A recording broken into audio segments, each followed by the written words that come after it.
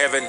and forgive the sin of thy people Israel, and bring them again unto the land which thou gavest unto their fathers.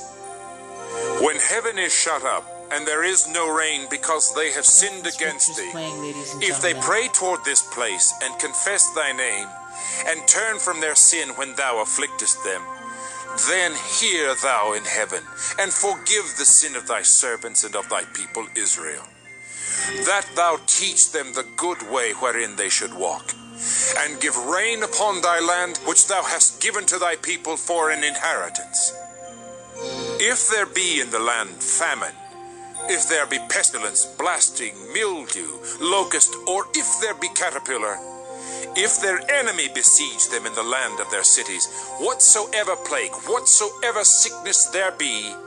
what prayer and supplication soever be made by any man or by all thy people Israel, which shall know every man the plague of his own heart, and spread forth his hands toward this house,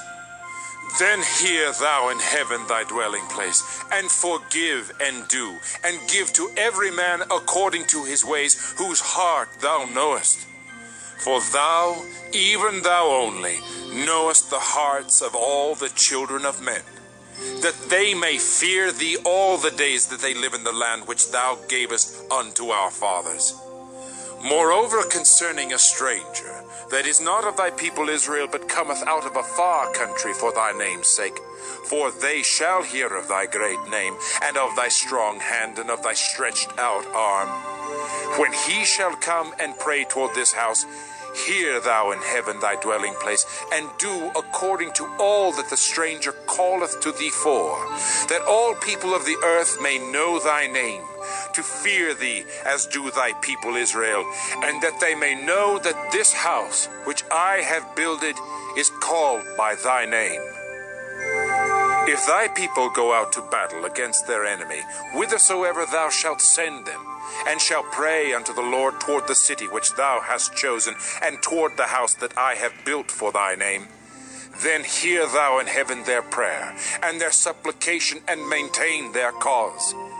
If they sin against thee, for there is no man that sinneth not, and thou be angry with them, and deliver them to the enemy, so that they carry them away captives unto the land of the enemy, far or near,